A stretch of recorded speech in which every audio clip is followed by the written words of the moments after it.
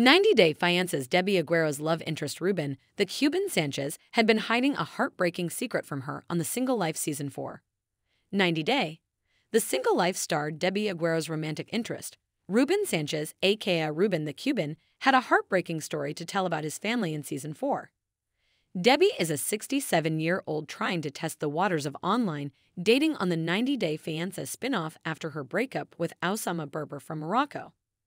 Debbie had moved there to marry Oussama in a hasty decision only to be left heartbroken. It's why Debbie is choosing to take things slow with Ruben from Miami, even though she's started developing feelings for the man. Debbie did not expect to meet Ruben's dad on their second date. She thought it meant that Ruben probably liked her. Debbie said that even at 67, she was nervous about being introduced to someone's family. Debbie was nervous about being judged or someone sizing her up during that first meeting. Ruben introduced Debbie to his dad as his friend Debbie, who had come to meet him all the way from Atlanta, Georgia. Debbie's experience meeting with Oussama's parents wasn't pleasant. However, meeting Ruben's dad was normal to Debbie as she didn't feel like freaking out at the end of it. Ruben drove Debbie to his house in episode 8. Debbie told the cameras that Ruben had told her about his family background before she went to Miami.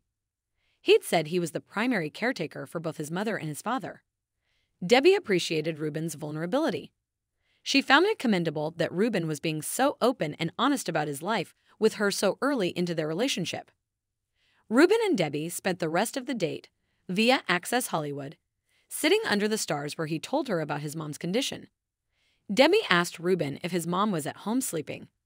Ruben had to take his mom to the hospital where she was at that moment. Debbie felt sorry that Ruben had taken her on a date during such a difficult time. Ruben insisted he wanted to give Debbie an awesome day, and his mom had told him, "Son, go." Ruben told the producers that he had decided to move back into his parents' house a year and a half ago. Ruben's mom got pancreatic cancer. He wanted to make his parents his first priority, considering whatever time they have left. To Ruben, his parents came first before anyone else. Debbie liked that Ruben was a caring person who put his family first. "The family matters, you know your son worries about you, and even he's here because he's so worried about you," he explained. Ruben wanted Debbie to be aware of how committed he was to taking care of his mom in case things got serious between the two of them. Ruben asked Debbie to consider moving to Miami in case they continued building their relationship. Debbie, meanwhile, told Ruben that they needed to take time to build a strong foundation. Debbie wanted to connect her brain and her heart both this time.